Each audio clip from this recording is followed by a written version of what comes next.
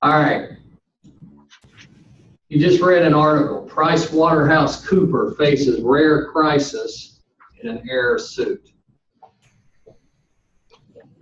When it talks about an error, what time frame are we looking at here?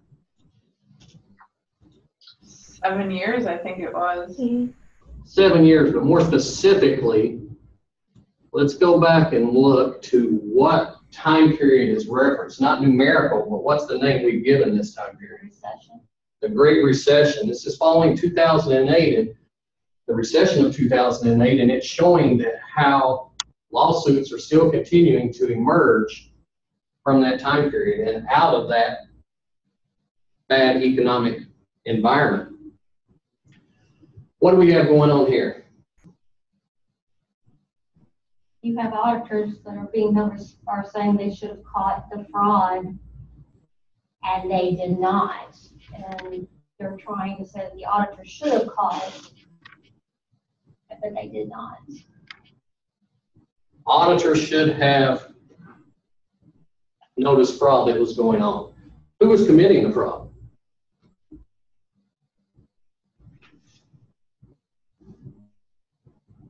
Taylor Bean's chairman. Yeah. Okay. Mortgage company. Mortgage company, but who's affiliated with that mortgage company?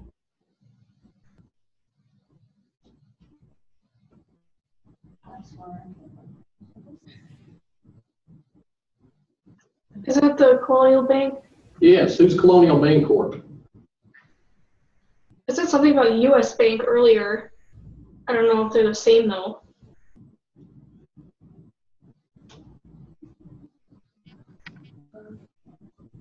Okay, so look over in the third column.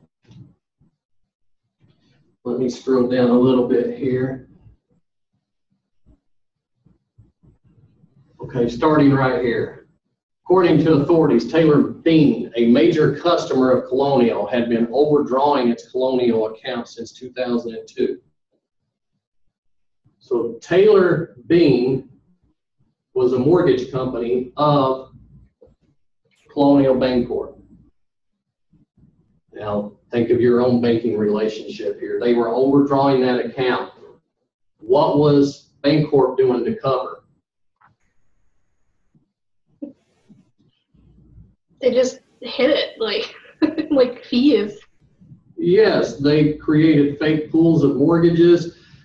Okay, Taylor did this with their, in order to cover their overdrawment, they created fake pools of mortgages and sold these, faked these transactions.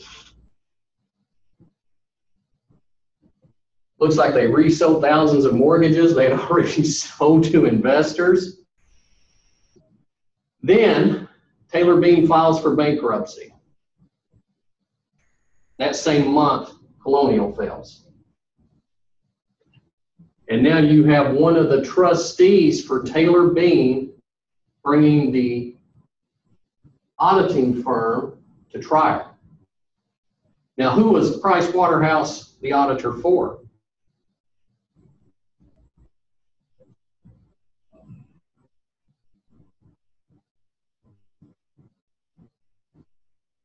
What do you mean, who was the auditor for? Yeah, which party, Taylor Bean or Bancorp, which party were they working with? Oh. I think they were in a Bancorp. PricewaterhouseCoopers was doing the auditing for Taylor Bean. PricewaterhouseCoopers was doing the auditing for Taylor Bean.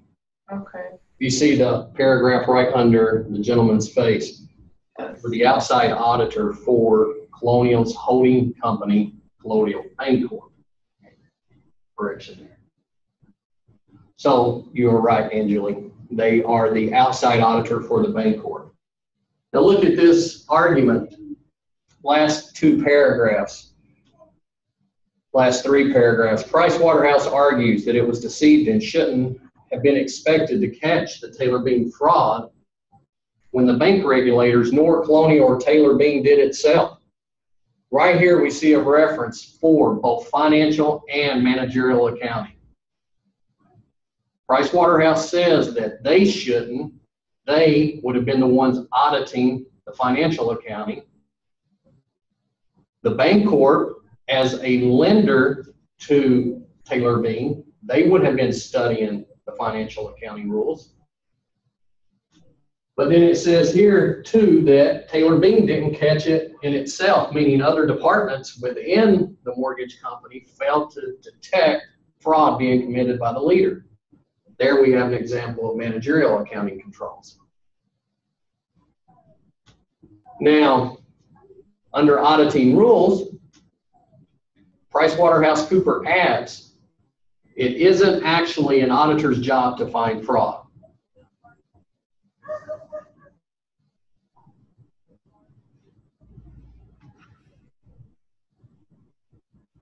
How does that statement make you feel?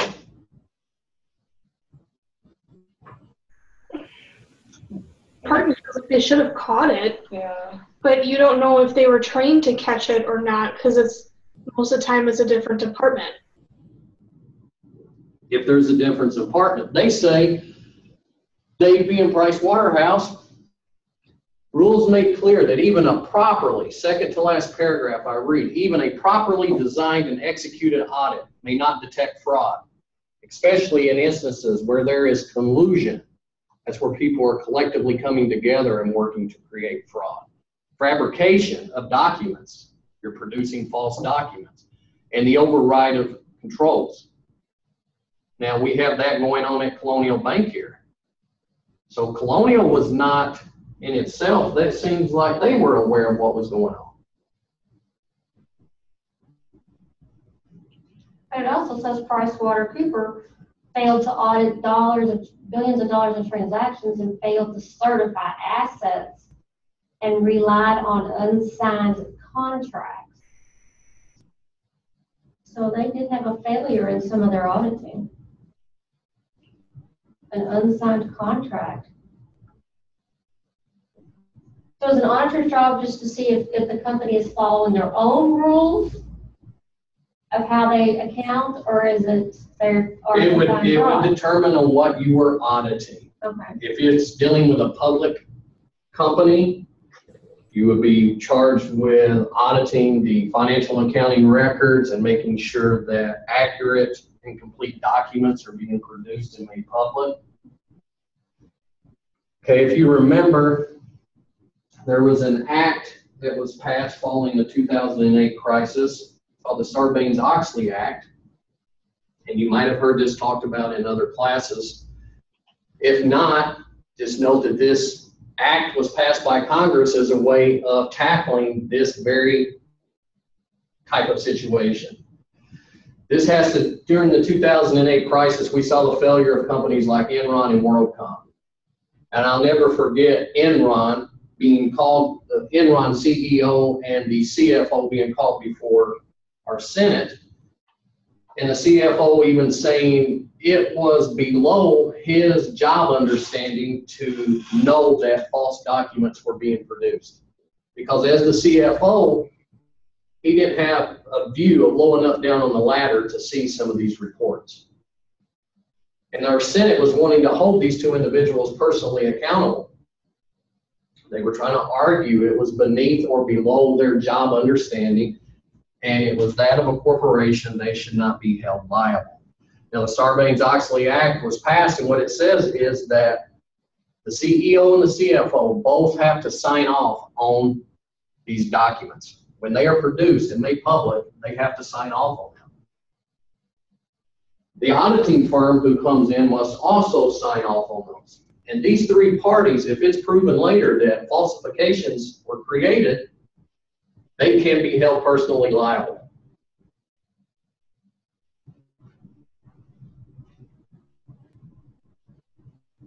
We notice other parties in here have already reached settlements. It references companies that reached settlements and never went to court. But we see right here that this is, as of right now, appears to be headed for trial. Closing paragraph also shows that other parties may bring charges against PricewaterhouseCoopers, including the FDIC program. They have actually sued them. And look at the very last. Crow Horwath, okay, they being the internal auditor, they're also being brought to suit. This is a lawsuit that will take some time to probably play out, but I expect that in business circles, this again will be fully tested. It's not just as clear as maybe like an Enron case of who was responsible. And remember, in that case, the accounting firm got put out of business. And again, it was a lot wider ranging and had a lot more ramifications than what we see in this example. But still, the bank had $25 billion in assets. It's by a banking term, it's not going to be a J.P. Morgan or a Bank of New York, but still a pretty good presence in the Montgomery area. And again, strong regional bank. I have no doubt that stakeholders were adversely affected and people suffered losses as a result of these actions.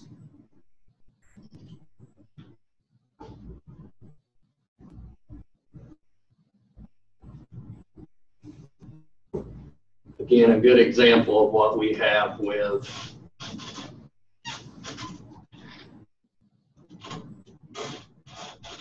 subject matter in the news. So be on the lookout for your own examples and try to bring something to class. I think this helps create a concrete picture, or at least paint a more abstract picture in your head about some of these principles we're talking about. All right, we have some questions unanswered, specifically asked by Taylor. Yes. I'm saying you had some questions here that we need to answer. Oh yeah, let me go back to it. Specifically, you asked them, one to Kimberly, one to myself, but when you ask me in class, I'm always going to bring them into class and I'm going to answer them in a public forum. Okay. So Taylor would like to know, by the way, Kimberly, great post, she says. Now, can you think of a company where you would like to see both accounting sides in it? Both accounting sides, again, referencing financial and managerial accounting.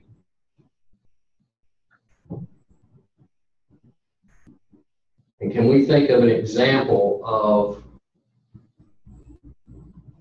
At their UPS. a company? Taylor, do you want to elaborate on that question? Or did I do a good job of asking? Yeah, you nailed it. All right, so what type of company would we expect to see both financial and managerial accounting procedures?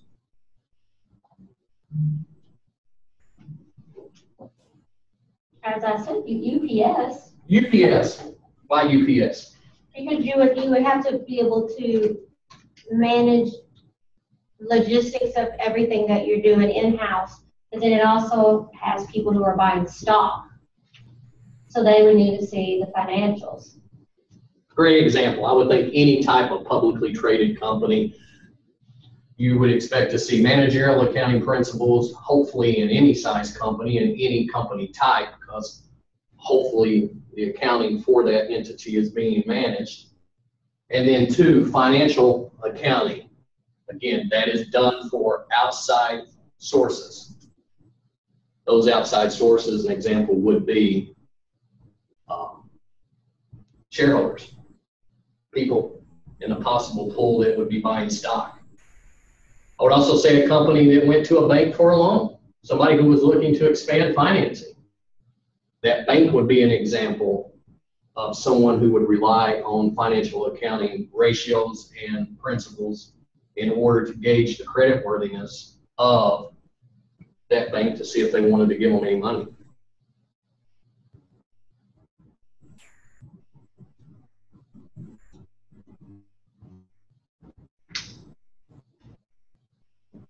Does that answer your question? Yes. Okay, moving right along. Taylor asked, is there a case when you can have a period cost and a product cost at the same time?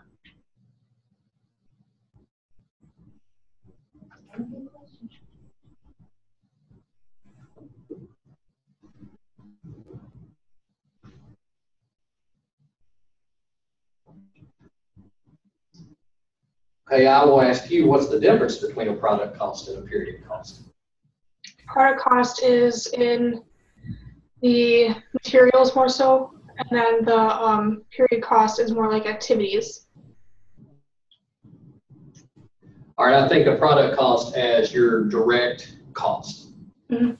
Direct, just think of direct materials, direct labor as examples. Period costs are not going to be tied to the manufacturing process, nor is it going to be tied to any particular product, but it's going to be more of the overhead. It can't be assigned to any product, so it's going to be more of the overhead or a cost that's going to affect more than one product. So again, it can't be narrowed down to just one. So what would be an example of a company that, or what would be the example of a case that would have both a product cost and a period cost?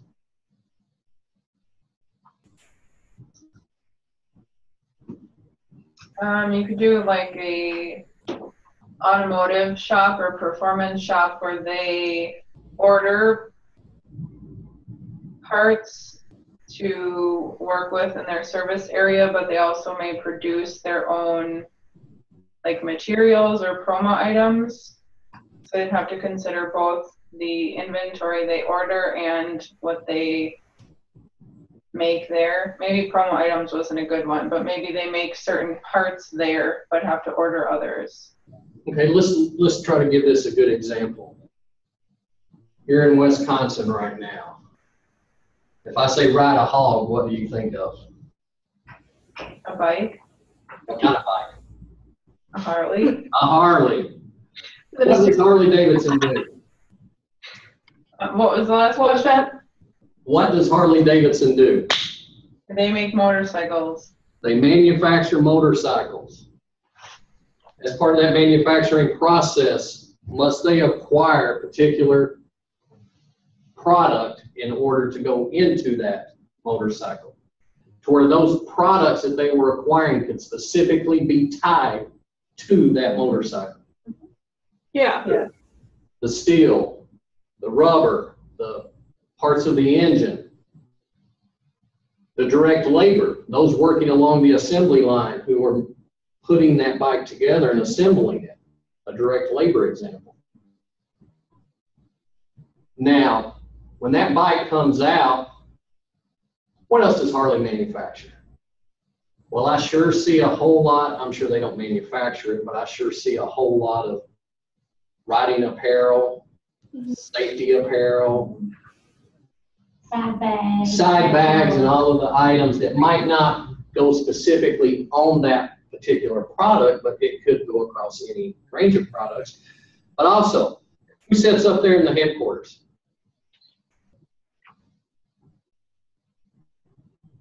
Headboard? Yeah, CEO. Your CEO, your human resources, your other higher level management, mid-level managers, those individuals who are affecting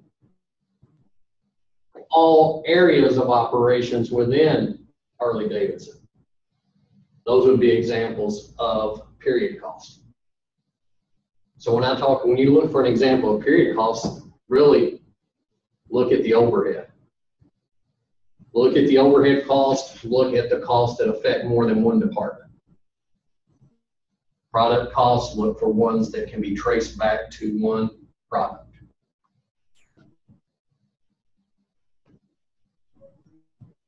Can we get a thumbs up? Oh, yes. And when I say a hog, did you know that's their stock symbol? No. HOG. HOG. So if you're ever wondering what the stock's doing, you can find it by HOG. Okay, that's the only questions I made note of discussion boards that are needing answered.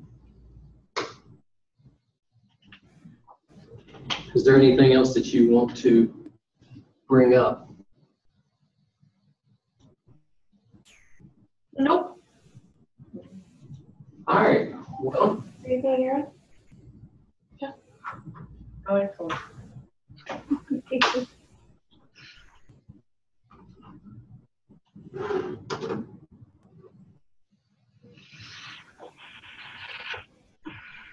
with that said, let's log in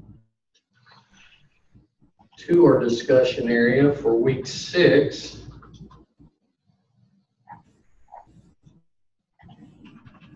And there you'll find the presentation for what are we talking about tonight?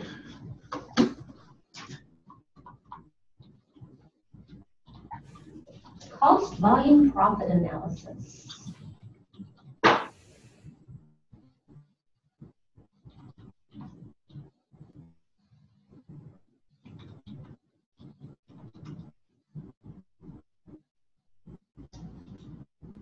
Cost volume.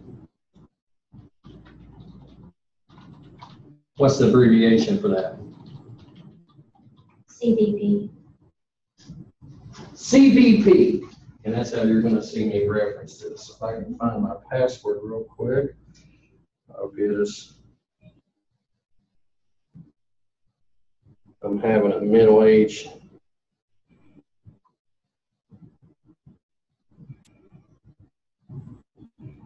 brain freeze.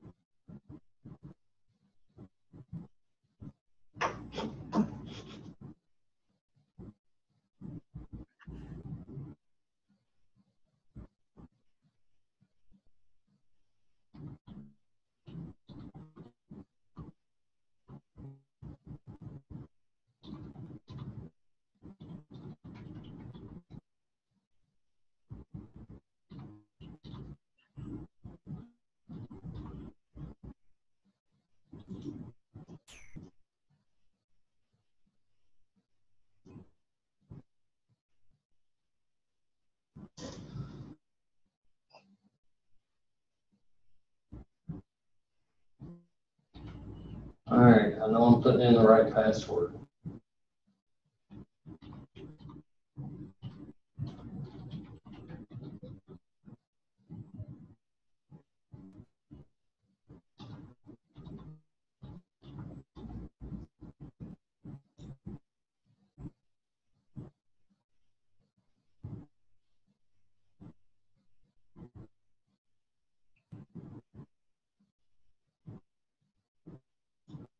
Okay.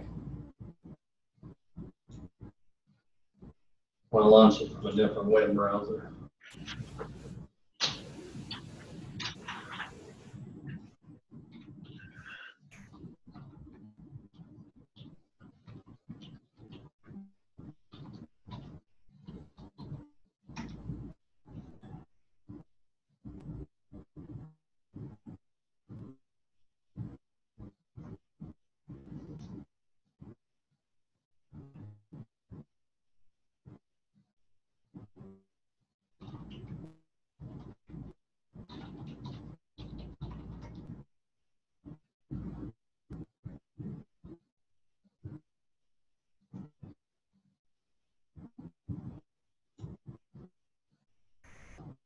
All right, I was using the wrong username.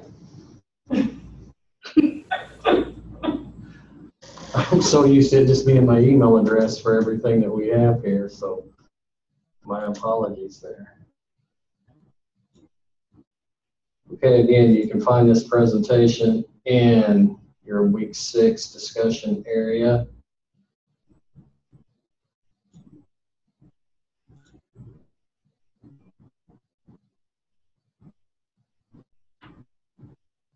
When you hear the term CVP analysis, what comes to mind? A whole lot of nothing. A whole lot of what? Nothing. Well, let's not focus on the acronym. Let's look at the official name, cost volume analysis. So how much it costs for how many products that you're making? Or the analysis of it? What it costs to manufacture something. Think of it, cost, what it costs, volume. What type of activity do we have generated? Let's assume that we're the manager of, let's create a fictitious company, and we're going to call this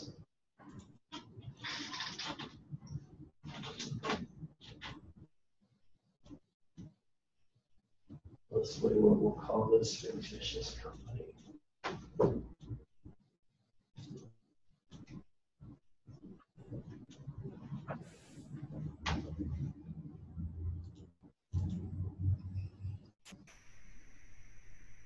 You see my erase board?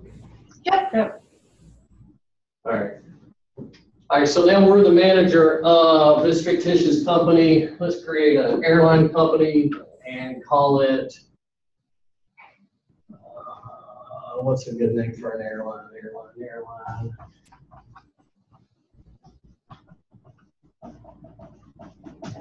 Crash Airlines. That's a terrible name. It's a terrible name. That's better. All right.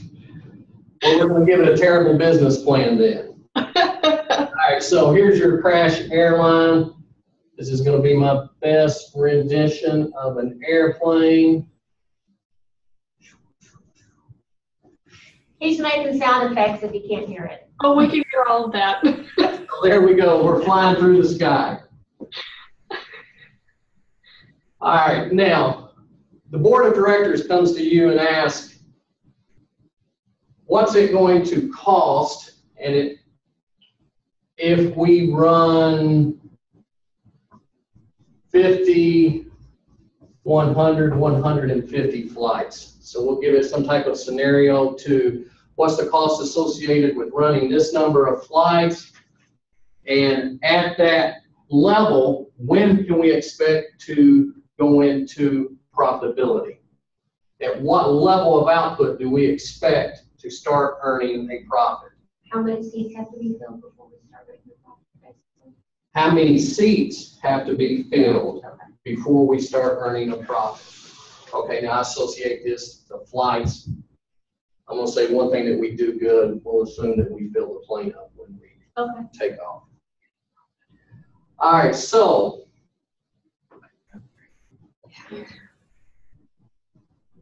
I'm going to draw a graph. You said the level of productivity to get into profit, right? Is how you described it? The level of activity to get into a profit. And again, we are describing activity as ticket sales right now. So on my x-axis, we're going to call this activity. On the y-axis, let's call this cost.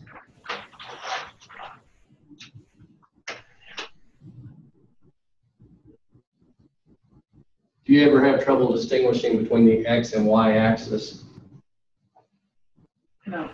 Just always remember, y is in the sky. Okay, so. But if you crash airlines. Not if you're Crash Airlines. All right, so here we are. We're going to start here at 0, and we're going to start putting these planes up. So as our activity, let's call this line here revenue. Okay, so as our activity increases, we expect to start taking in revenue. Before we ever put a plane in the sky, what type of cost might we expect? Fuel. Fuel. Okay, but let's think of something else, not even affecting the plane. The airline building and like the runway? Building, think of the company. What type of expense would fuel be?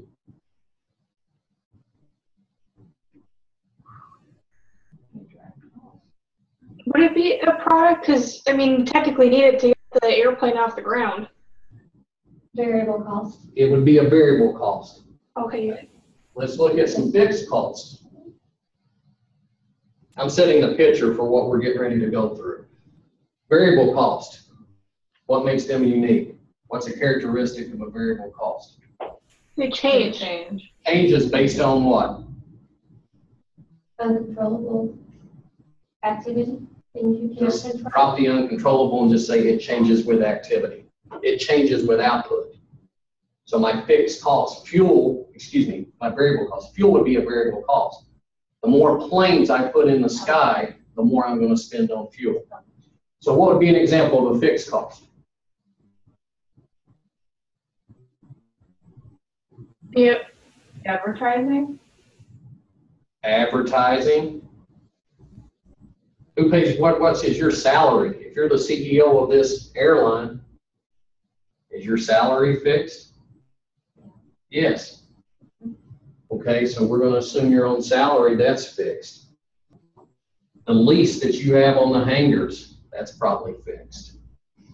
We start revenue out at the 0 point because we incur no revenue until we start flying. However, we know that we're going to start out with a certain level of fixed cost before we take in the first dollar of revenue. So I'm going to start cost higher up on the y-axis, and I might say that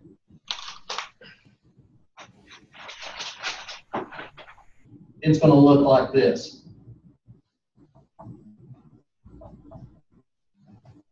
And I'm going to call this total cost. You sometimes see this referenced as mixed cost.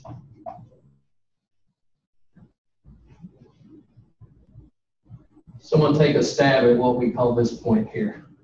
Break even. This becomes our break-even point.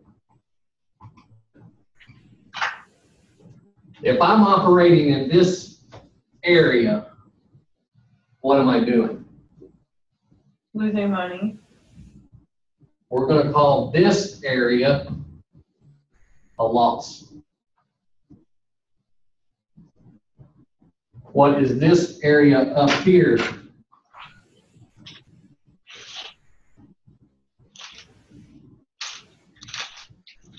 I've got a red marker here, so let's illustrate it in red. What is in the upper right quadrant? What's in this area? Gain. Profit. That's all your profit. We'll just call it a gain.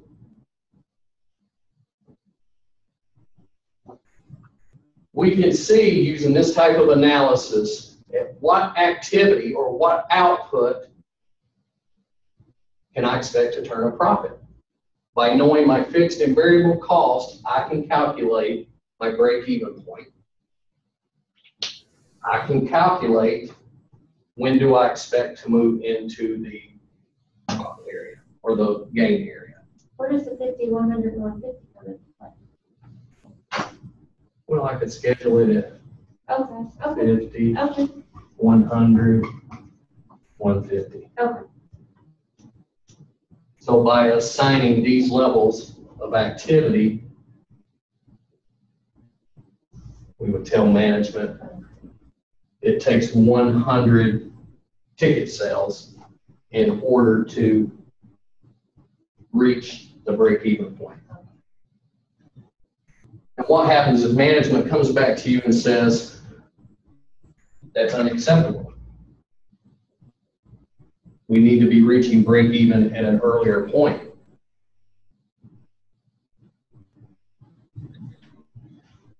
What might you do? You have to try and figure out how to reduce your costs. You've got to figure out how you can move costs down here. Let's say we cut costs to this point.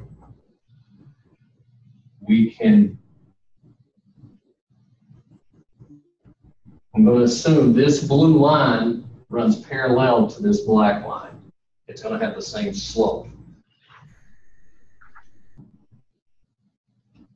But look at my break-even point now.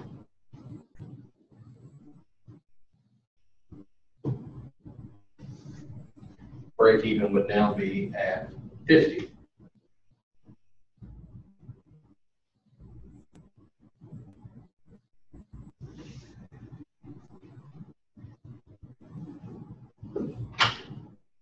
Any questions? No.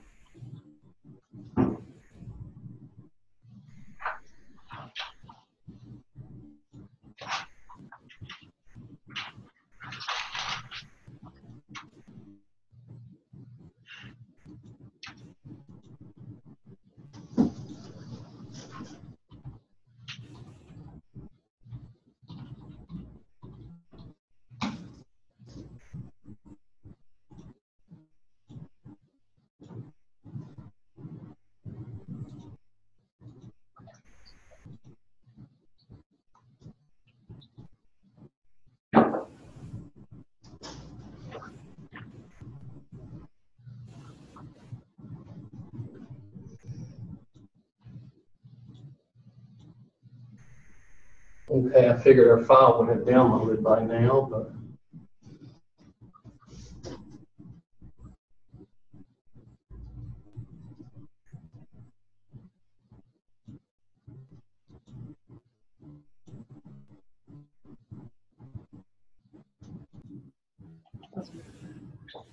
back to our example, Crash Airlines.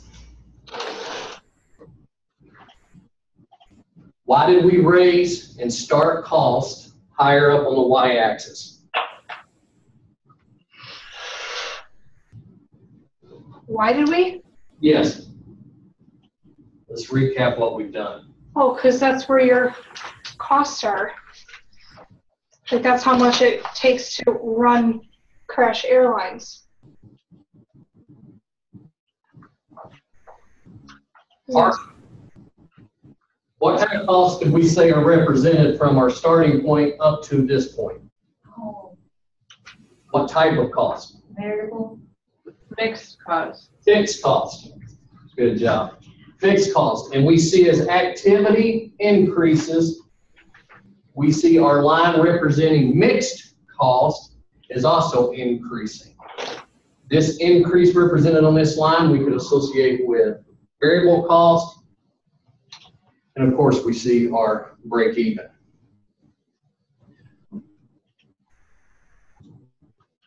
So fixed cost. What we just identified was cost volume analysis. How much does income increase if we install a new machine? What changes in volume would increase changes in revenue? If we change our selling price, again, what type of changes might we expect? More importantly, what type of target in sales volume do we need to target in order to earn a profit? Okay, break-even analysis can tell us that. And again, by looking at that upper right quadrant, we know that we're going to be earning a profit.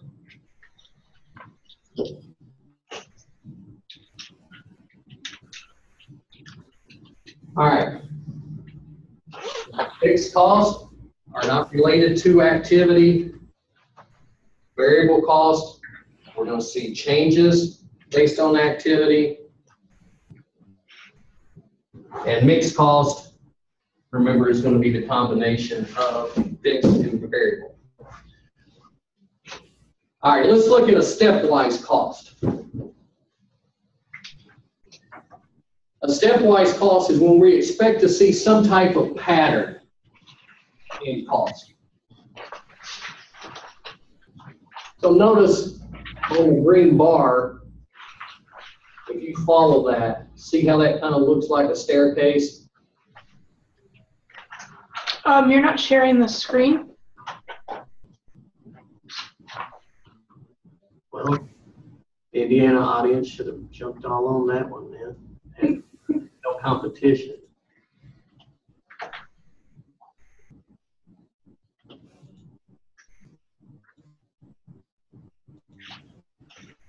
Perfect.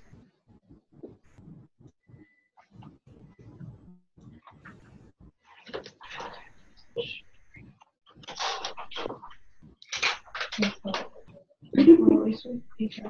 was gonna say, it's just too sad. Try to get cropped anyway. Okay. Now, follow this green bar. See how it resembles a staircase? Yes. Okay, this would be a good example. You might associate this stepwise cost as salaries of production supervisors. Okay, within that range of volume from 0 to, let's call it 700, does my cost change?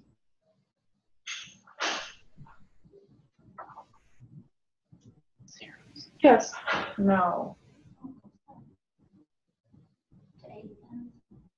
No, from 0 to 750, or let's just call it 700. From 0 to 700, we see no change in cost. Cost is pegged at 40,000 within that range. Okay, again, let's use the example of a production supervisor. Up to 700 units of output, salary is going to remain unchanged. However, what happens if we expand operations and we expand output beyond that range? Once we move beyond 700, we step up. Hence the name, the stepwise. And again, we see a fixed pattern within that small relevant range.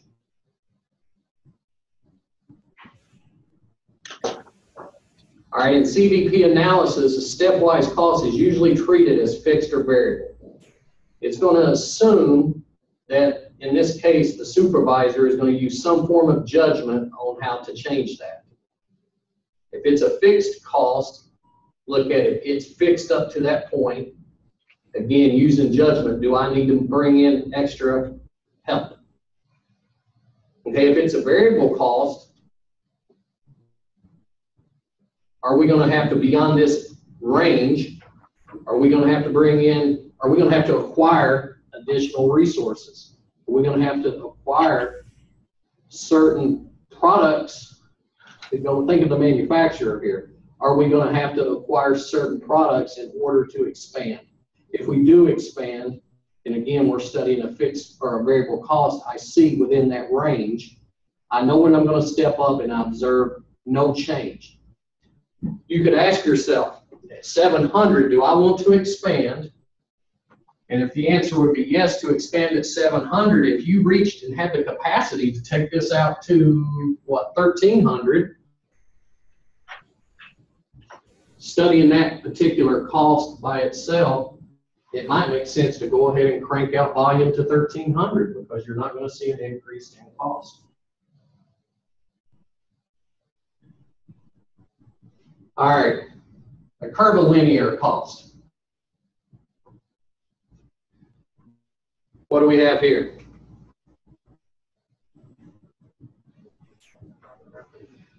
We're going to see this represented by the light blue line. What do we observe?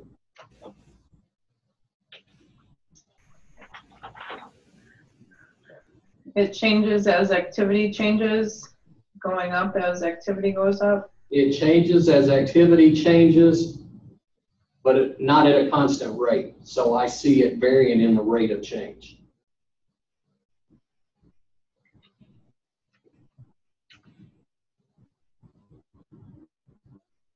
Someone give me an example of what you think would be a curvilinear cost.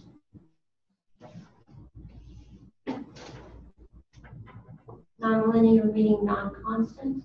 Non-linear, it's not linear because again, it's not a straight line. We don't see a constant change. Okay, so what would be an example, do you think, of curvilinear cost?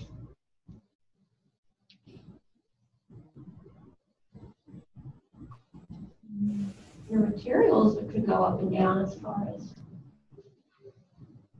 prices you're paying for your materials. So do you think we're looking at fixed or variable cost here? Variable. Variable. Using this form of, let's go back to this, let's focus on the salary. what type of salary might be associated here?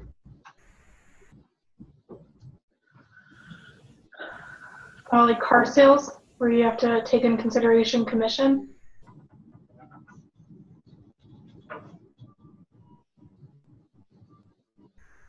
I'm going to argue probably not, and here's why. Let's assume I pay you commission of 5% on sales. More sales, you're going to earn more commission, but that would increase at a constant rate. Meaning at one car, you would have 5%. You'd have $5. At 2, you would have 10. At 3, you'd have 15. So if I graph that, I would expect more of a linear relationship.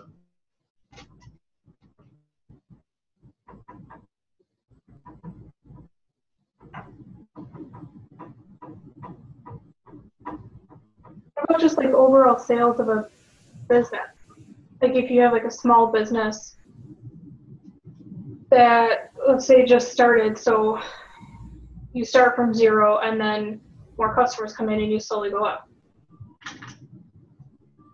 Hopefully. Well, I'm going to focus on, I'm going to use the example of salaries here. I'm going to use the example of compensation or earnings in order to illustrate the differences here.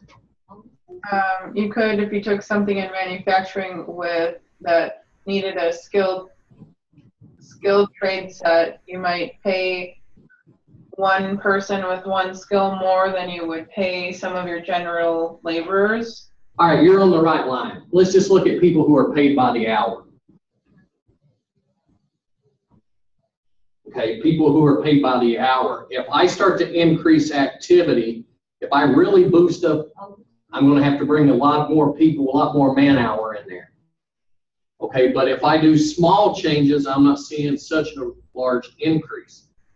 If we're focusing on Harley Davidson and all of a sudden they want to increase production of the B-Rod, one particular bike, okay, they're going to have to bring the direct labor in there who specialize on manufacturing the B-Rod.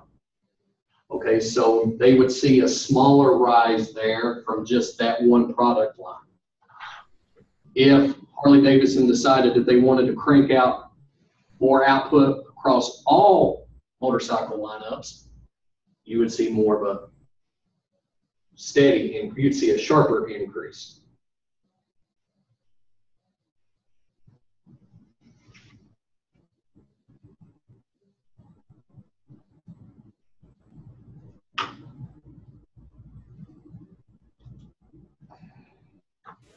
All right, let's look at this. Determine whether the following is a fixed, variable, mixed, stepwise, or curvilinear cost with respect to product units. So again, respect to product units. Rubber used to manufacture tennis balls.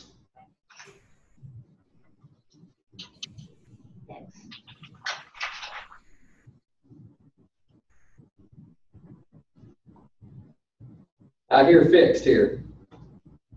Yes, that would be fixed. What drives the cost though?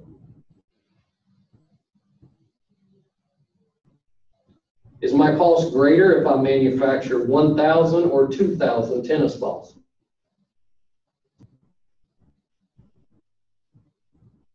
Your cost is greater when you manufacture 2,000. Okay, so is this a fixed cost?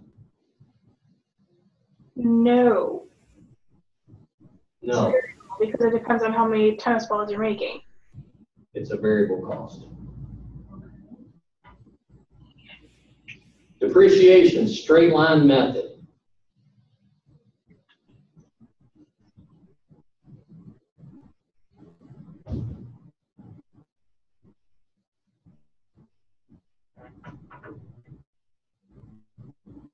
If you're doing the straight line method, is it the same every time, so is it fixed?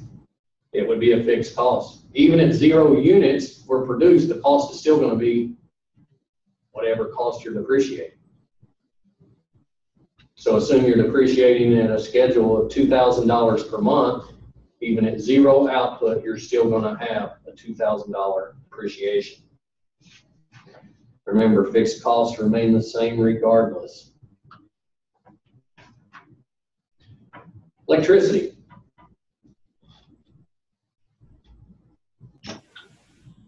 It's a variable.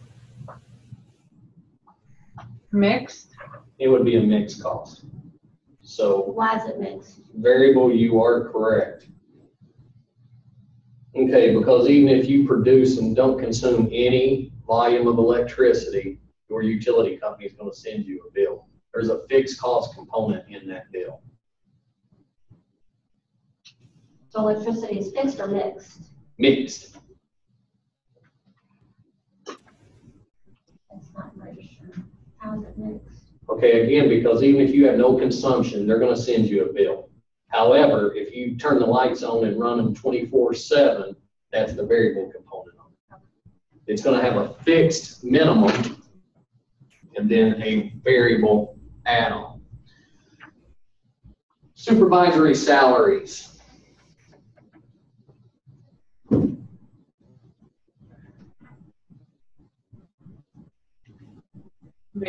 Variable? All right, I'm going to give you a hint. Let's look at some of our other choices that we've not used. Oh, the stepwise costs? It would be a stepwise. So again, look at it as output. If we were going to produce in one shift 4,000 units of output, I would only need one supervisor to come in and oversee that operation.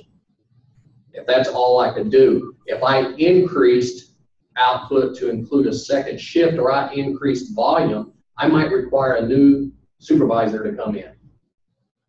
If 4,000 units is all that one supervisor can oversee, and I expand beyond 4,000 units, I need to bring that second supervisor.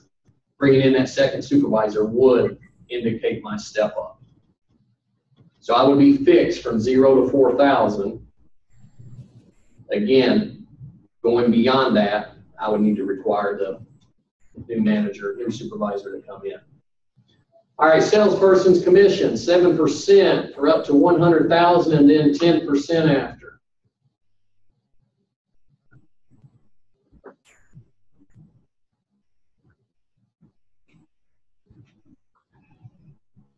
The curvilinear cost? Tell me why you think it's a curved linear. You are correct. Because, And don't say it's the one we've not used yet. well, that, but, as the sales go up, the commission also goes up. Or the amount of sales, as that increases, the commission also increases. So But if sales are at 0, sales commissions are at 0. And then as we move sales up toward 100,000, it's going to move at that rate of 7%. Once sales breach the 100,000 mark, it's going to start growing by 10%. So at that point, we would see it curve up to 10%. So we would see the total commission cost there is going to increase. Think of the slope of that line. It's going to gradually be humming up toward, the slope's going to be moving up at 7%, and then 10%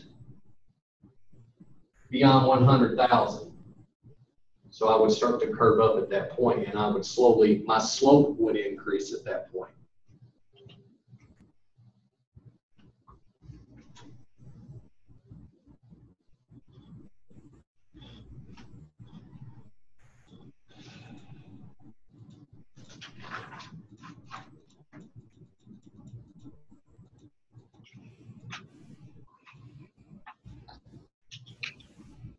And here we go.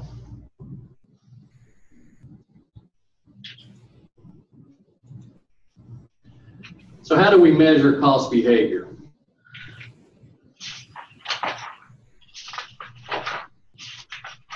We can use scatter diagrams, we can use what's called the high-low method, and we can use least squares.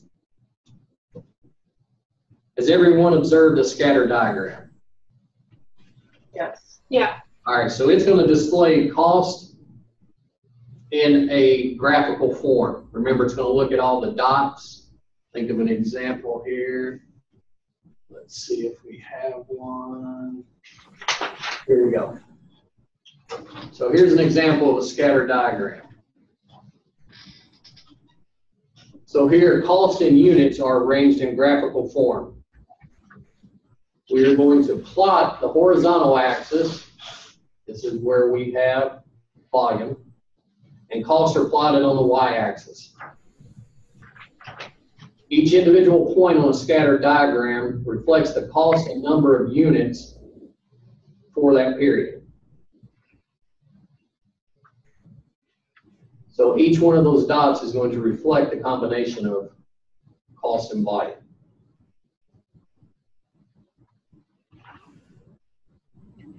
So looking at our formula, using a scatter diagram,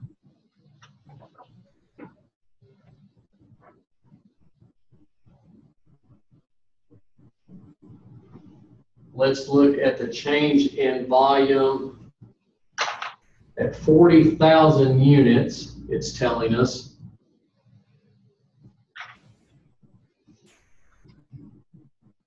We have a cost of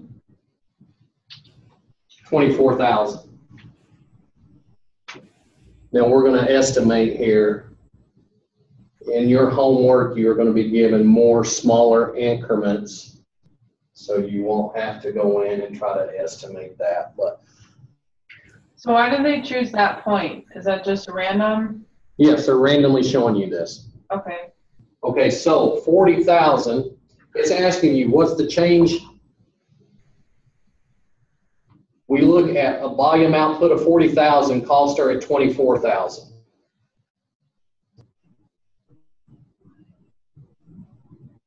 Now go back to the prior period.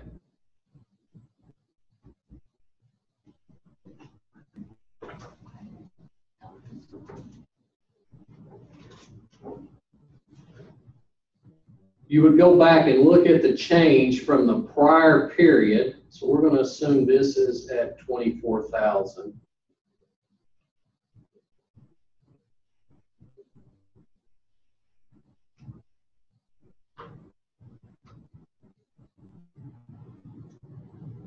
We're going to say what happens if we change it and compare it back to this area.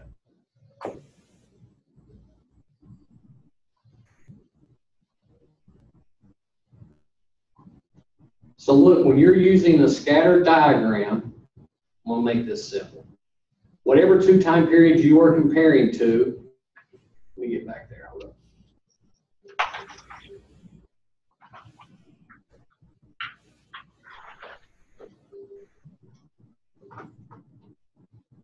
Here we go.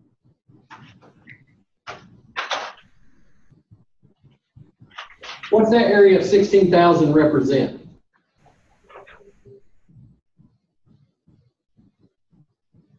Fixed cost? Fixed cost.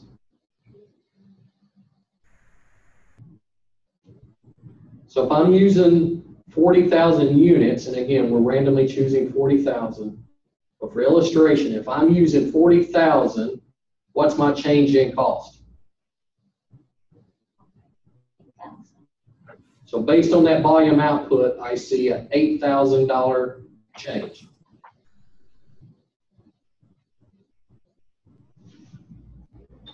What's the change in units?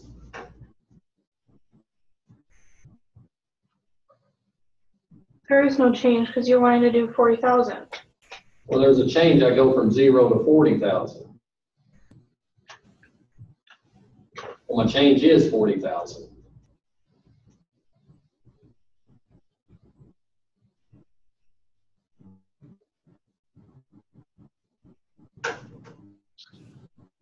So wait a minute, what points are you looking at here? Like, Kind of follow along.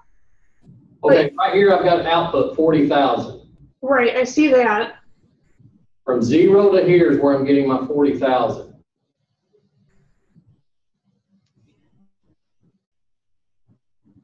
We're starting right here. This is where they're getting the 16,000. It's just a little bit above the $15,000 mark. Oh, I was looking at the points, not that's where. Okay. I wonder where I was lost for a minute.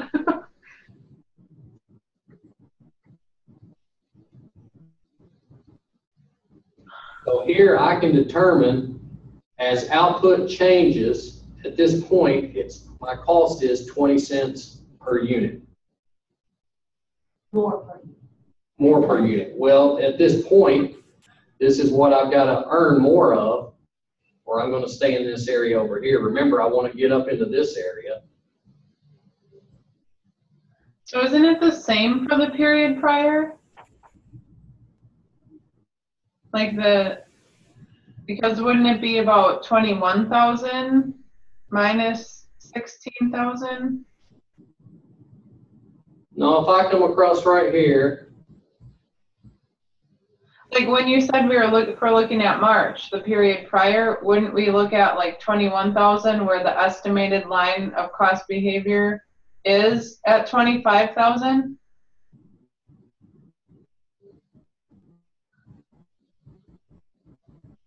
I wish I could point to where I'm talking about. Can I, right? Oh, sorry. no, wait. Let me get back here. I don't know. I don't think so. Are you doing I don't want to move the mouse again. that? Like if you see where the dot is labeled March and you drop down directly to the purple line for the estimated cost behavior, that's about 21,000. If you were going to compare it to that period, what we're looking at is what are we changing from 0 to 40,000?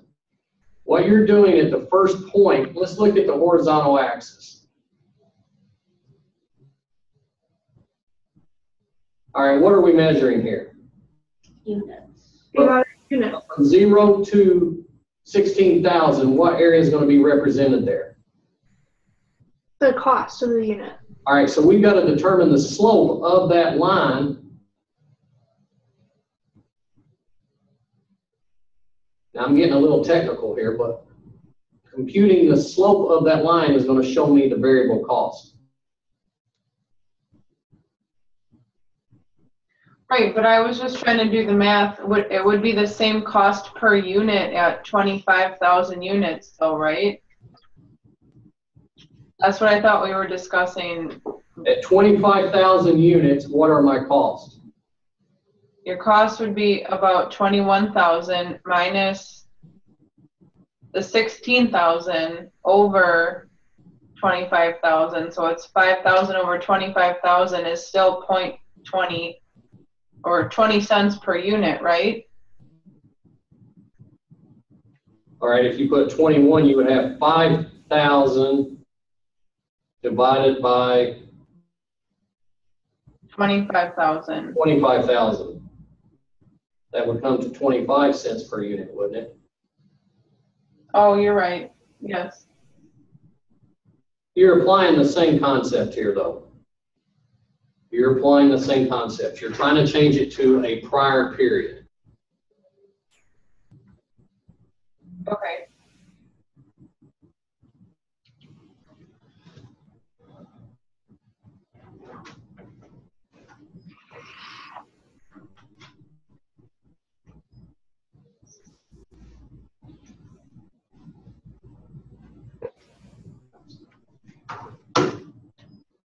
So you're doing The March period. 25. All right, the high-low method. Yeah.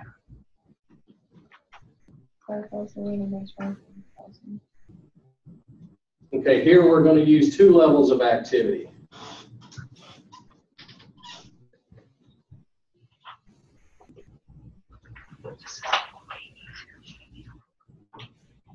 All right, step one, what's the lowest level of activity? None. I mean, technically she's not wrong.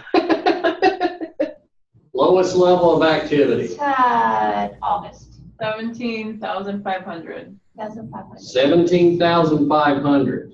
So February. Oh, that's 52. What's the highest level?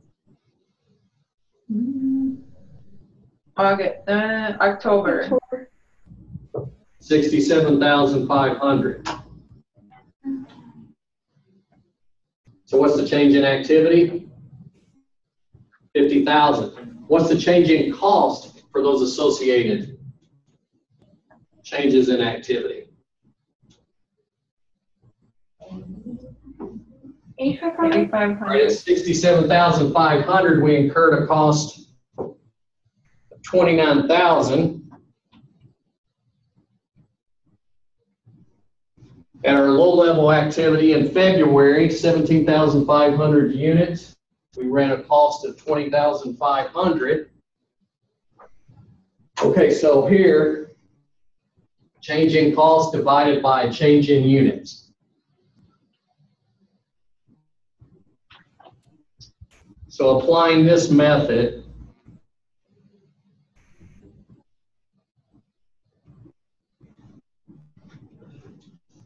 I get 17 cents per unit.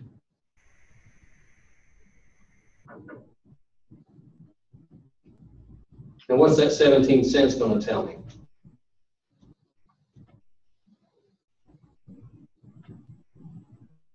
How much the average unit is?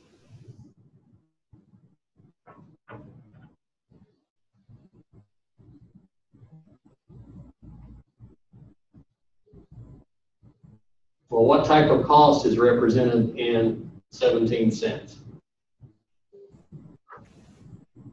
How much it costs to make that one unit? Well, is this a fixed or a variable cost? Fixed. Variable. Variable. Variable.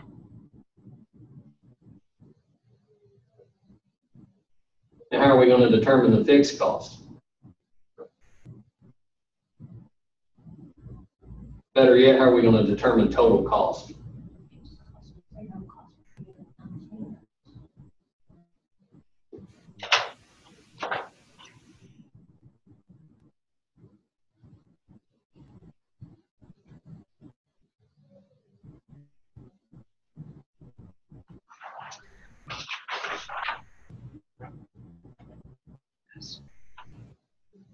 The 17 cents is going to be represented by my variable cost.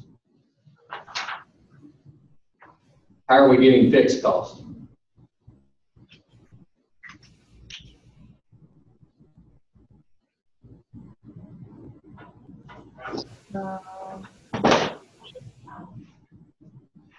We know the total cost is equal to 29,000. Let's pick it 67,500 units. Total cost is 29,000 equals fixed cost plus variable cost of 17 cents multiplied by 67,500 units.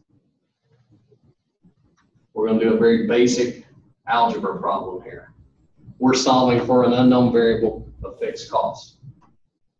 Right, so once you figure out the variable cost plus or times the unit, that's the 11,475, and then you take 29,000 minus the 11,475, and that equals your fixed costs. Correct.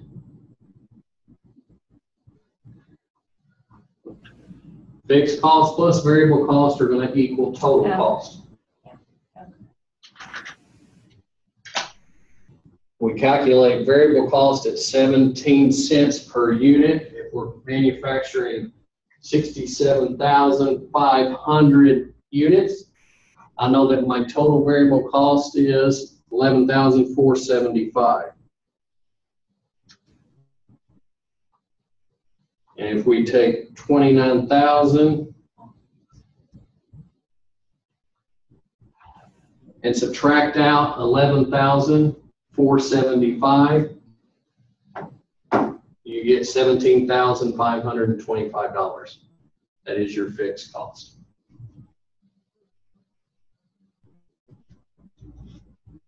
But why do I want to know? What does this tell me?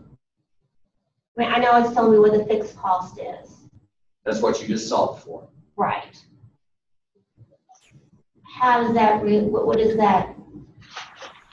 What information is that given to me? What am I going to use it for? Calculating total cost. You need to know, why do you need to calculate total cost? Go back to the diagram I drew up at the beginning.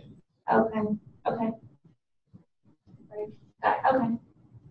That's going to tell us from our activity level where our break-even point is.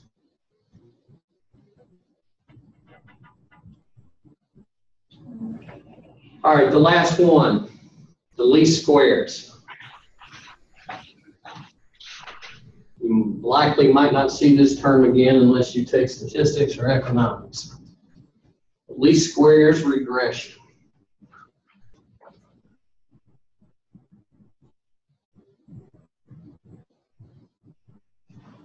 I'm just going to give you a quick overview of this. Again, as you see, it's usually covered in more advanced courses.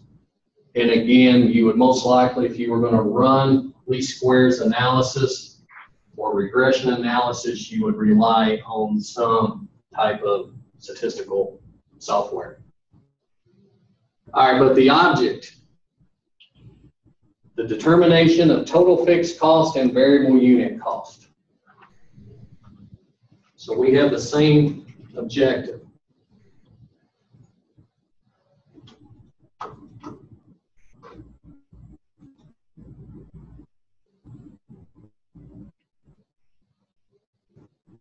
What it's going to show you, and the slide does not give an example.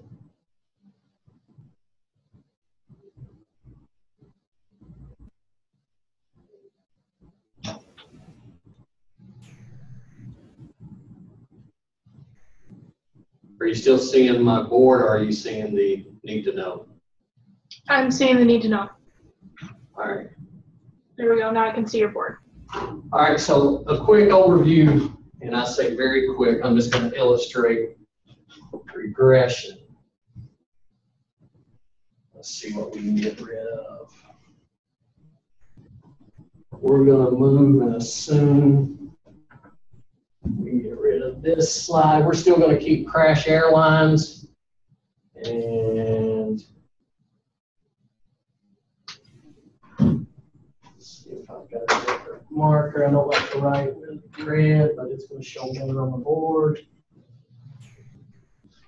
By knowing the slope, regression analysis is going to show you specifically the slope of your line.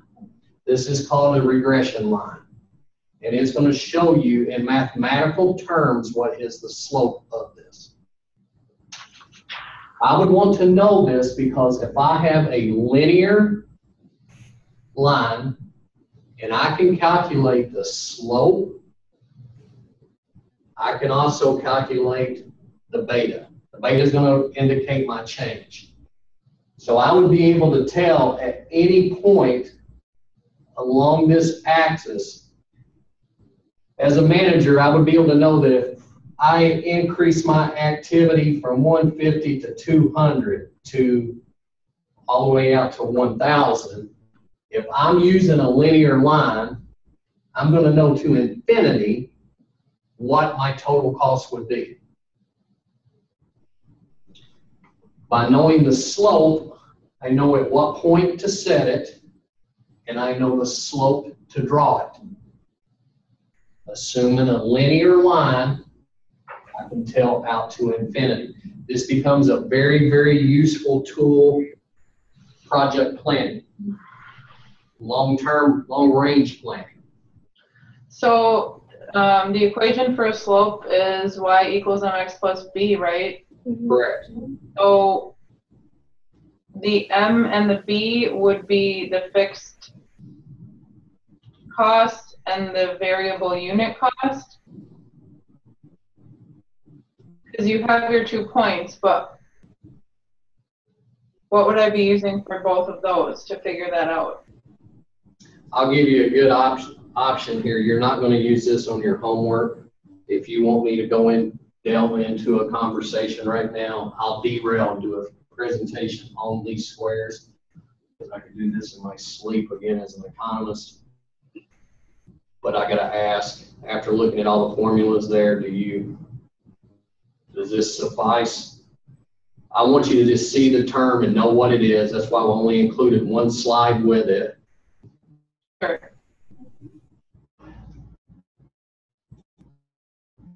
Okay. If you desire to have a conversation on,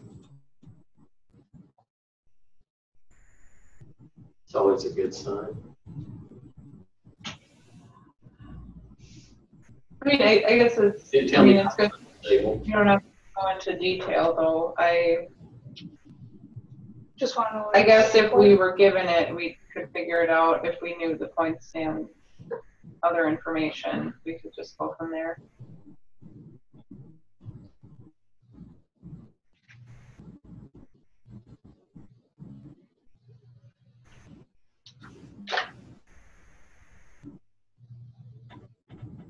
I did include some notes.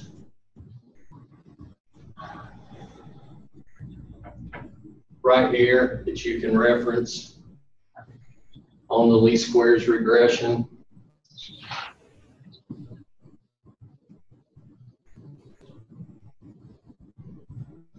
And like I said, you would rely on some type of software package, probably at entry level, Microsoft Excel.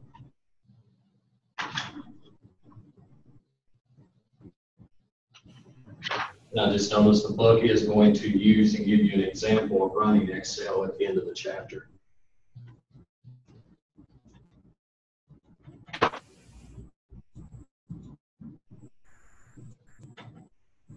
All right, so what we have here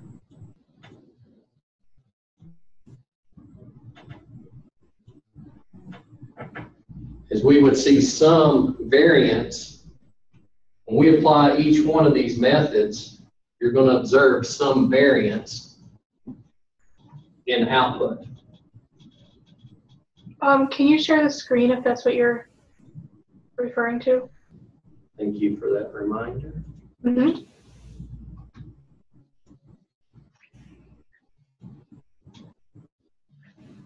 You didn't want to keep studying crash airlines? I think I'm good. Probably don't want to fly it. Don't know that I would fly anything called crash, but.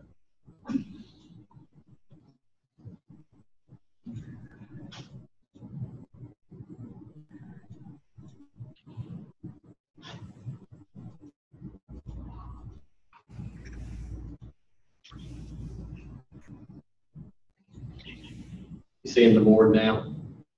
Yeah. All right. So what I was saying is when we look at the comparison of methods, we see a different outcome for each report. We see a slight little variance. All right, just keep in mind that with the scatter diagram, the way we just did that by hand, we assumed some form of estimation.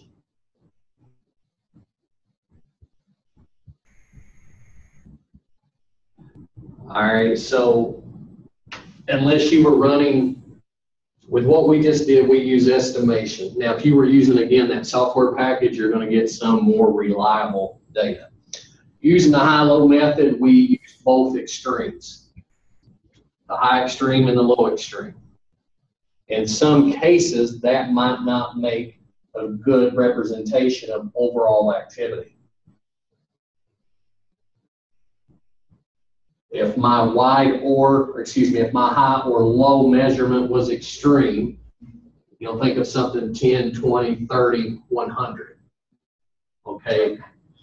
Most of my activity could be down in that 10, 20, 30 range, but I'm going to use output. I'm going to use a measurement of 100 in that example.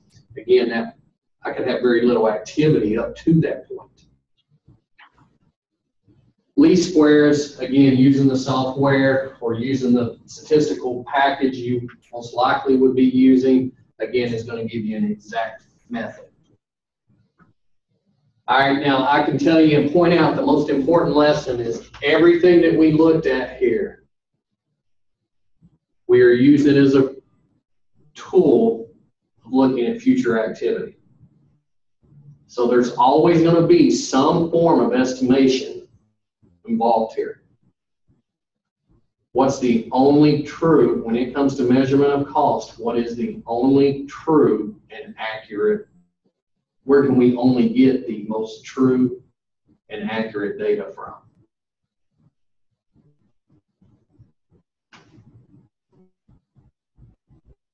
You mean like waiting until it happens?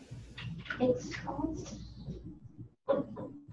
the past. From the past. Okay. Correct. Until you actually incur those costs, that's the only way you're really going to know what they are.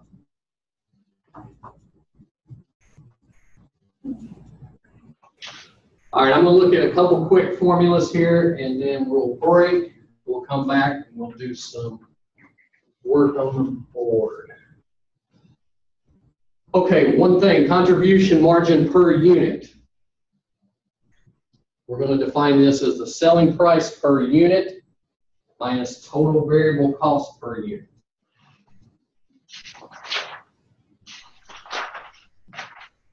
Contribution margin ratio. We're going to divide contribution margin per unit by selling price per unit. So before I can calculate my ratio, what must I solve for first?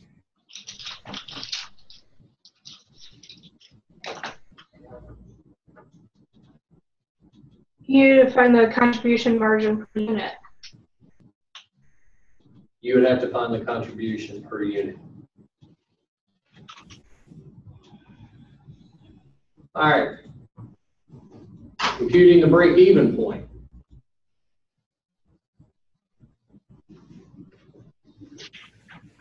Divide fixed cost by contribution margin per unit.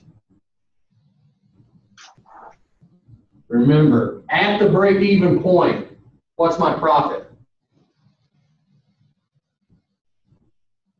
That or anything greater. Excuse me? Is that what you're meaning? There is no profit at the break-even. At that point, there is neither profit nor loss.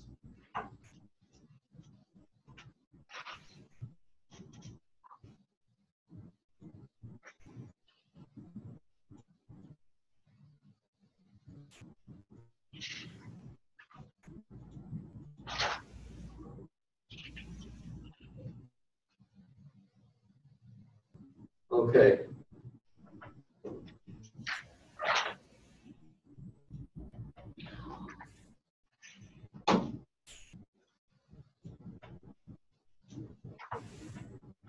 Okay, so referencing the textbook, again, here's Appendix 18A. If you want to dive deeper into regression analysis, this is going to show you how to use Excel to solve. Wisconsin, Kimberly asked a question during the break. How would one go about deciding which method to use? Would you choose regression? Would you use the high-low method? I think it just depends on what answer you're looking for. I mean, not to like skew the numbers, but if you want something that's more accurate, then I would use the regression. And then if you're okay with sort of an estimate and like a ballpark figure, then you can use the high-low method or the scatter. Yeah, I think you would want to determine where you have the most reliable data. Mm-hmm. I think if I was using computers or I was using software in order to give me accurate data, I would lean more toward linear. I think it would probably be and I'm speaking now, again, I'm coming from an economic background. I don't think that I would use, what would make me not want to use the high-low method? Why wouldn't you? Yeah, why wouldn't I? Why might I choose to avoid it? I feel like it's the most inaccurate. Because it's just extremes. If you were selling like a seasonal product, it really wouldn't give you as much data to like. And Julie, that's a great example. Both of you give good examples, but Taylor says it's because of the extremes. You give a specific example of what might cause one of those extremes. So good job. Seasonal products could be one that would skew the results. Okay, so let me ask you a question.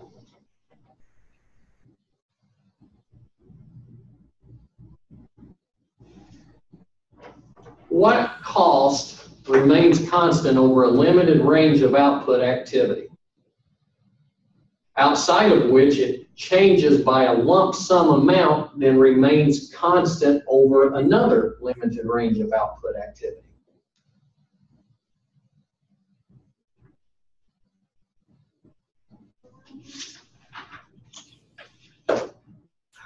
Are you reading Okay, that? so yeah, where are you reading this from?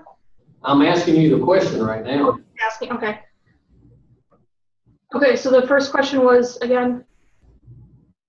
Okay, what cost remains constant over a limited range, that outside of that range it increases by a lump sum and then remains constant again for another limited range?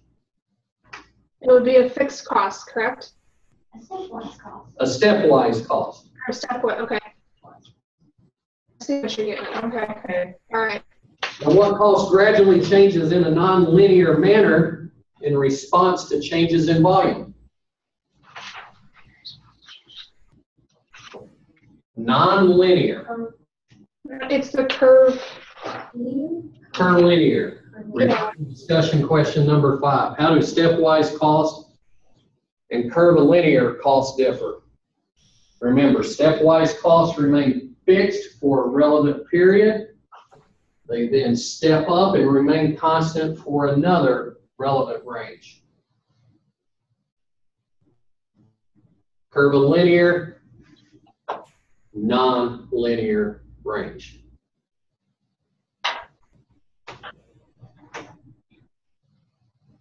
All right, to help this sink in, question number 6. Somebody try to describe the contribution margin ratio in a layperson's terms.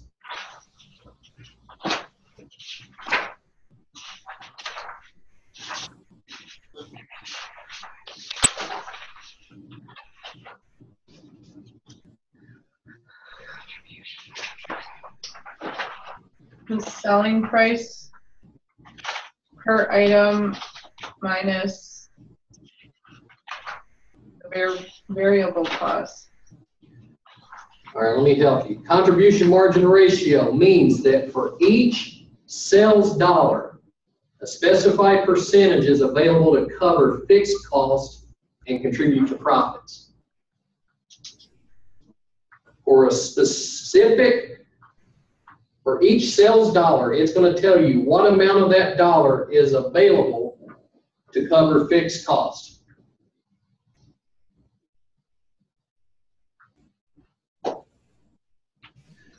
All right, let's assume that a company has a 75% contribution margin ratio. That's going to tell you that 75 cents of each sales dollar is available to cover fixed costs and contribute to profits. The other 25 cents is going to be consumed by the variable cost.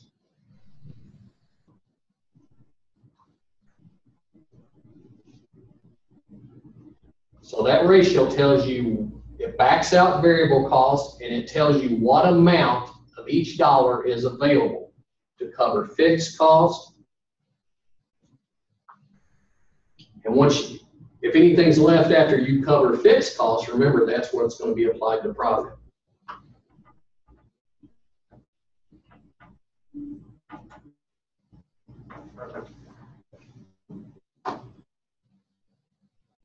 All right, let's get down here to some exercises.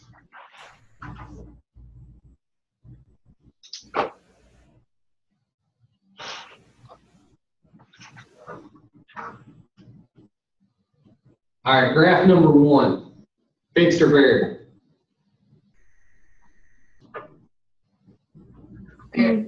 Fixed, Mixed. mixed, Fixed or variable? fixed. It's variable. Look at graph 1. Look how, when volume increases, what happens to cost? It goes up. It goes up, therefore it's variable. What's number 2? That's fixed. That is fixed.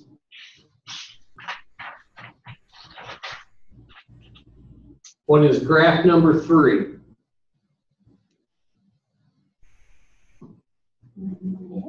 Mixed. Notice the cost higher up on the y-axis. That is going to be your fixed cost component. Now, as volume increases, what happens to cost? It increases. It increases. There's your variable component. Graph number 4. That's the curvilinear. Curvilinear. Yeah, Curve linear, and number 6, that's Stepwise. your stepwise. Good job.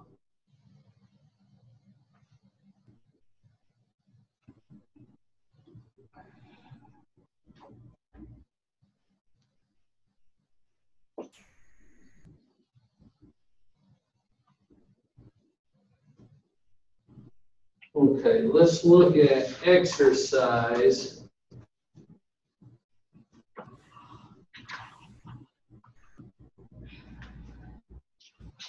Let's see if we can apply exercise number 11.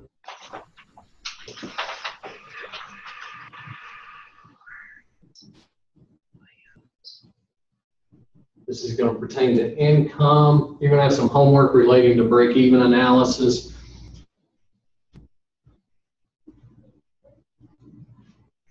So let me write down what we know. Blanchard Company manufactures a single product that sells for $180. So sales price is equal to 180.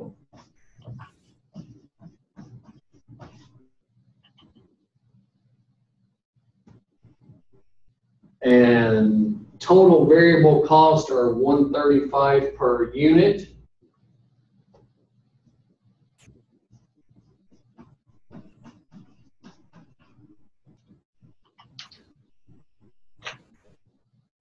Company's annual fixed costs are $562,500.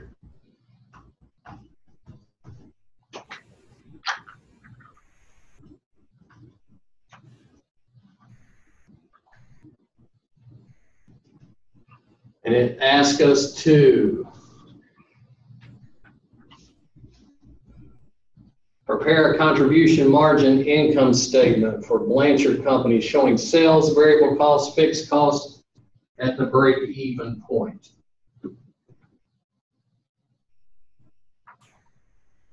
Number 2, if the company's fixed cost increased by $135,000, what amount of sales in dollars are required to break even?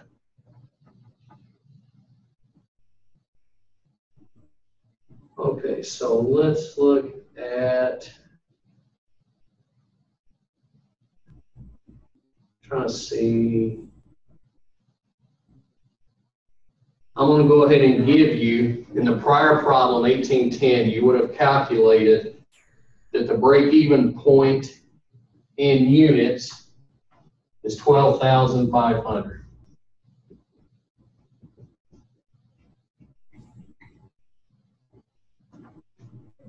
I was afraid we would be referenced there.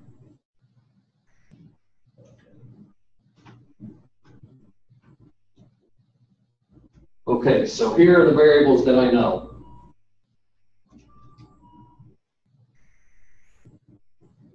Selling price is $180. The total variable cost, $135.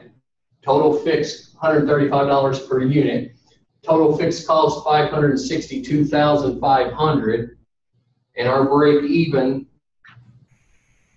units I gave you is 12,500 units. And we're asked to prepare the contribution margin and income statement based off the contribution margin. What's the first line that appears on your income statement? Sales. Sales.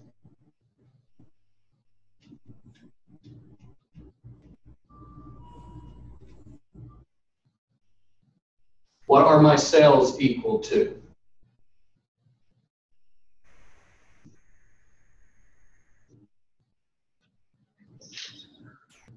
Is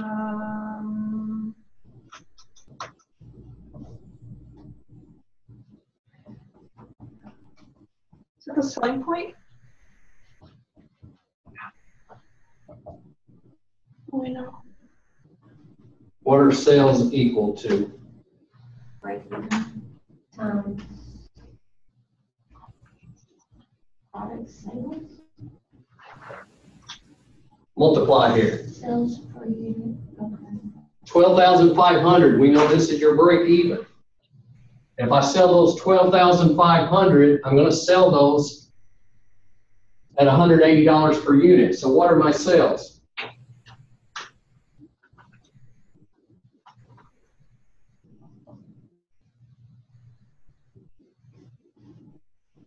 $2,250,000. 2,250,000. What do I need to back out or subtract from these sales? Your variable cost. What are my variable costs equal to? 135 per unit.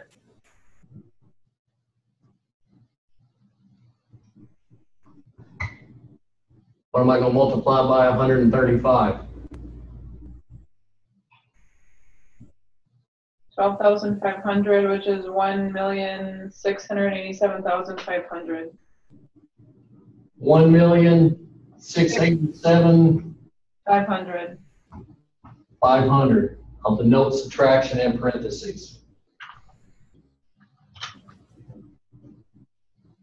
This tells me what my contribution margin is.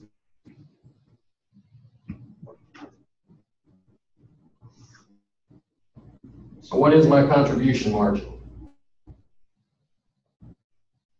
562,500. 562,500. What can I do with that amount?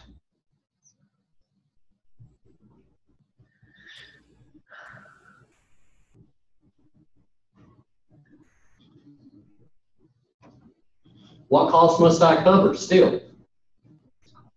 Your fixed. Your fixed cost. Remember, the contribution margin tells you what amount you have available to cover fixed cost and contribute to profit.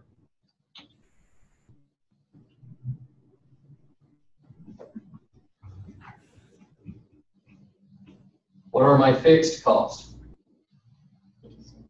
562,500.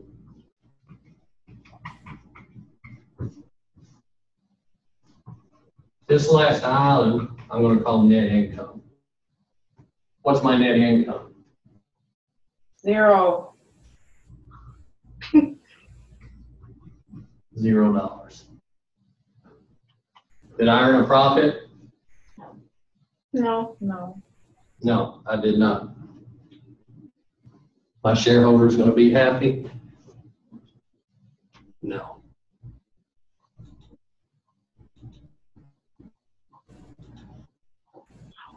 But you didn't lose. What's the goal of every corporation? What's the goal of every company? Maximize profits. To maximize profit.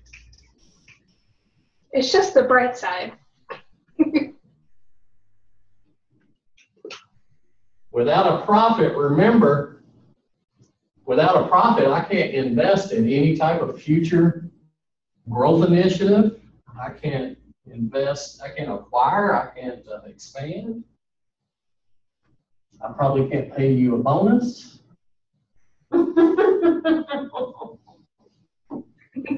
No dividends. And just think if you were the investor who put up the money, you just loaned that corporation, you loaned them money, but got nothing in return.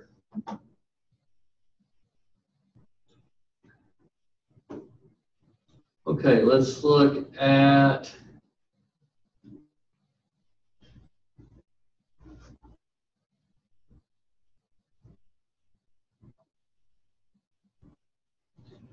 $18.12.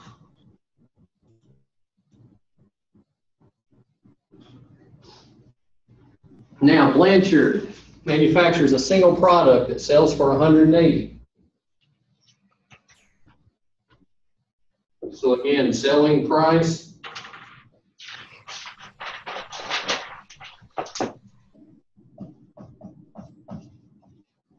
is $180.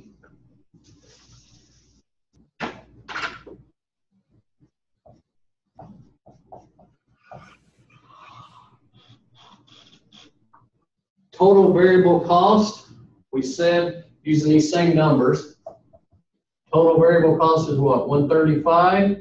Yeah. Annual fixed cost,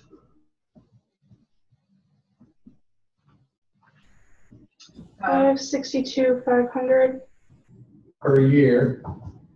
Just know I'm right, I've got my back turned to the board as I write these numbers on, so if you'll call them off to me, we'll move faster. Oh, sure. All right, so company's fixed costs are $562,500, and we target an annual pre-tax income of $1 million. So we've got a goal. Pre-tax income equal to $1,012,500.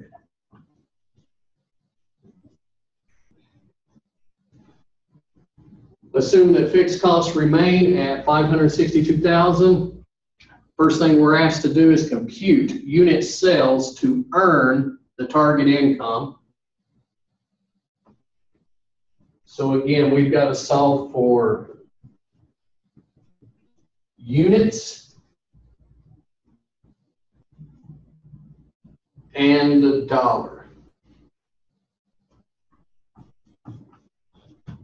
So what are our unit sales to earn the target income, and what's our dollar sales to earn the target income?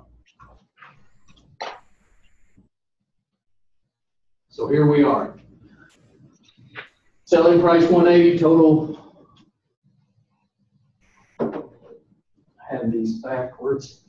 Total variable cost, $135 per unit. Total fixed cost, $562,500. We have a goal of earning a pre-tax income of $1,012,500. How many units are we going to have to sell in order to achieve this goal? And how can we represent that in dollar sales? So we have to add our goal to the fixed income. Correct, we have to add those together. So unit sales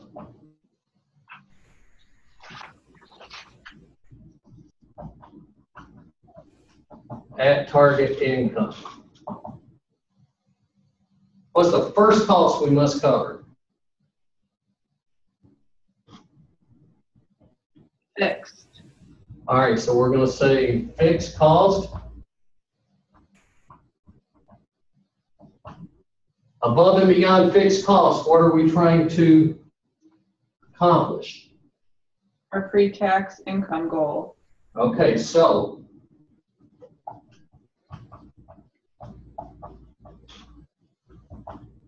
target income, divided by, 180. well, look at it as the contribution margin per unit.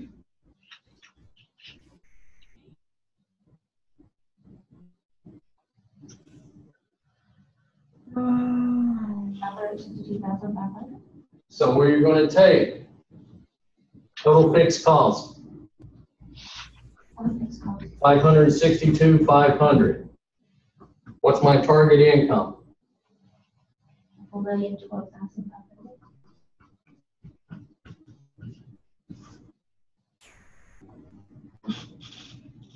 And what's the contribution margin?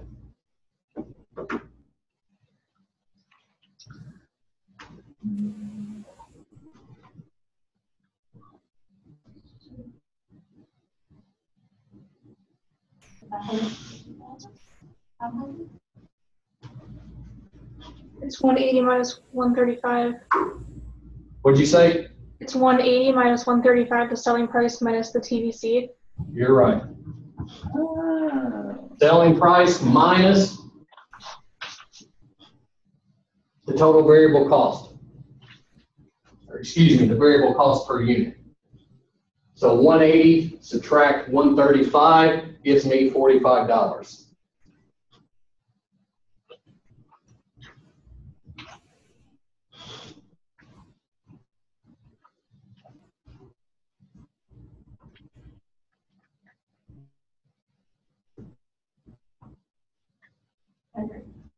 $585,000.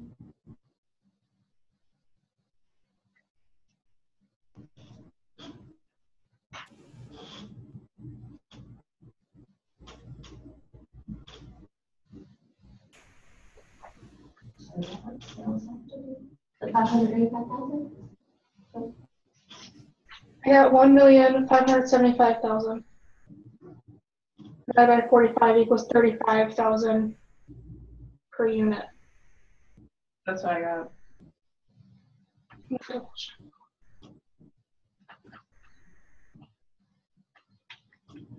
What's 562,000 plus 1,012,500 divided by 45? 35,000. 35,000. Yep.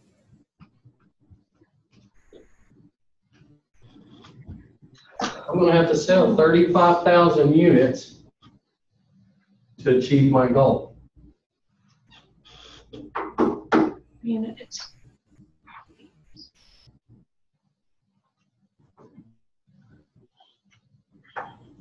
Now, how's that going to be represented in dollar value?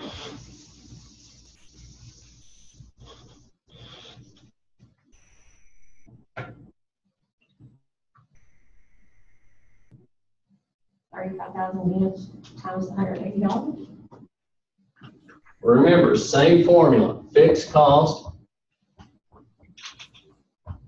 plus what? Target income. Mm-hmm. Divided by the CM. By the contribution margin ratio. We just defined 562,000. I can write over the same lines. That's my total fixed cost.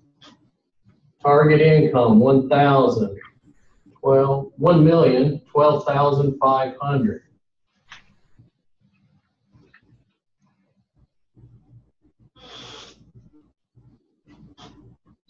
So how am I going to get this ratio? Divided by 135 instead of 180. What's that give me?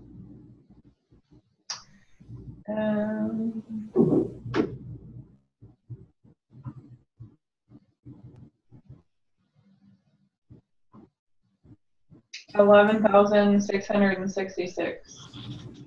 Now just remember, when someone asks you for a ratio, what is a ratio? Oh.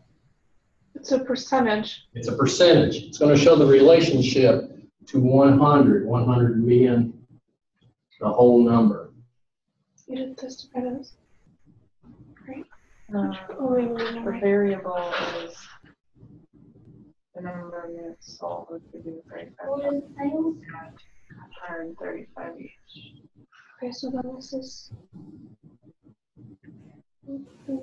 35 Oh wait, divided by selling price is 180.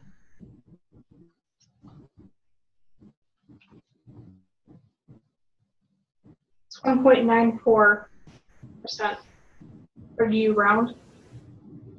1.94. Remember, I can't be higher than 1.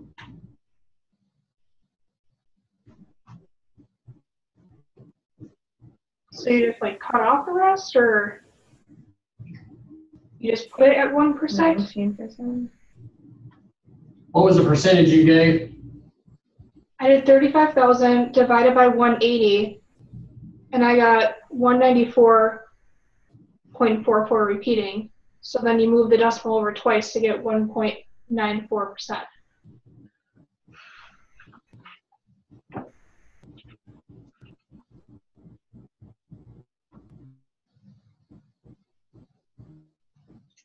Wait. The CM ratio. Is the contribution margin per unit, that's 35. Goes up. Okay, so to get the contribution margin per contribution margin ratio, Mm-hmm. I'm going to take the total fixed cost.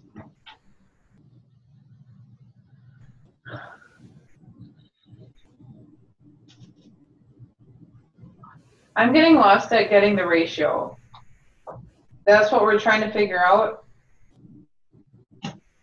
You're trying to figure out what's the ratio. It's the contribution margin per unit divided by the selling price. So 35,000 divided by 180. And what are you getting? Oh, 1.94%. The contribution You said you can't be over 1. divided by the price. Well, let me put my decimals in there. It has to be less than 100%. Because remember, you're trying to use it. Kimberly, what do you say? I have 0.25. Where did you get 0.25? The 45 divided by the 180. Contribution margin of $45. 45 divided by 180. 180. 50.25. Where did you get the 45 from? That was the contribution margin of 180 minus 135. Remember the prior example. Mess that up. Sorry, guys. I got lost also. Yep. At 2.5. Okay. So that comes to 25%. So what must be my target income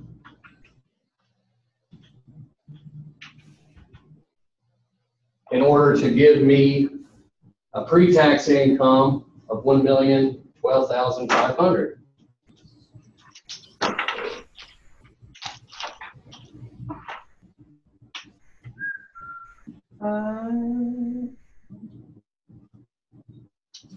The pre-tax income, 1,575,000. Now, and I have a pre-tax income goal of $1,012,500. How much total income, what's my target income got to be in order to give me that goal? So take 562,500 plus 1,012,500 divided by the contribution margin, 25%. 6,300,000. 6,300,000.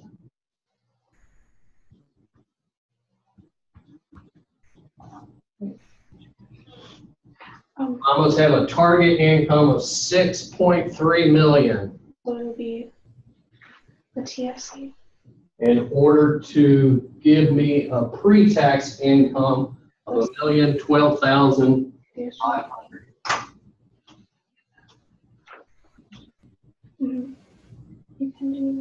Because you just made it. That makes sense.